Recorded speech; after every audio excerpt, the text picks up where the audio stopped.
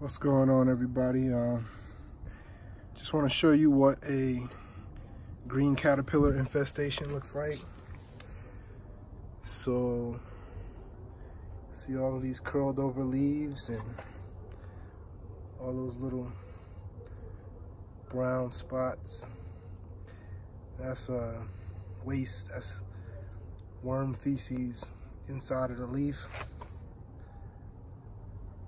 And all of these leaves curled over, or most of them, should be holding a caterpillar that's slowly eating the leaves, and then eventually it makes this little cocoon and hibernates for a while and comes out as a moth, most likely in this case, or a butterfly. So if I go ahead and pop this open, you should see. Let me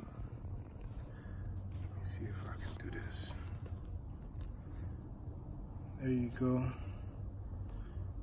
You see your worm right there. And that worm is eating, going to the bathroom, and ruining your plants.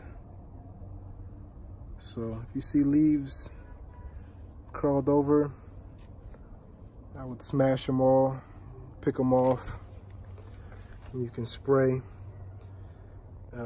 What I like to do usually is to periodically spray with a light solution of neem oil.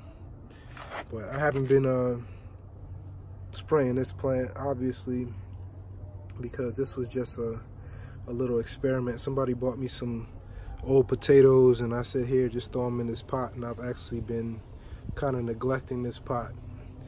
So but right now I'm going to strip all of this down, take off all of this old, dead and rotting worm habitat off of this plant so that it can start getting healthy again.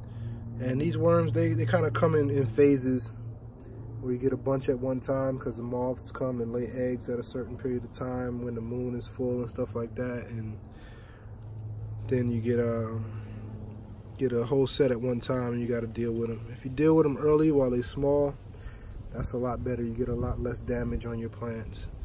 But I'm gonna clean this up and look out for the next video, because we still growing food, trying to teach people how to grow their food, because it's not difficult.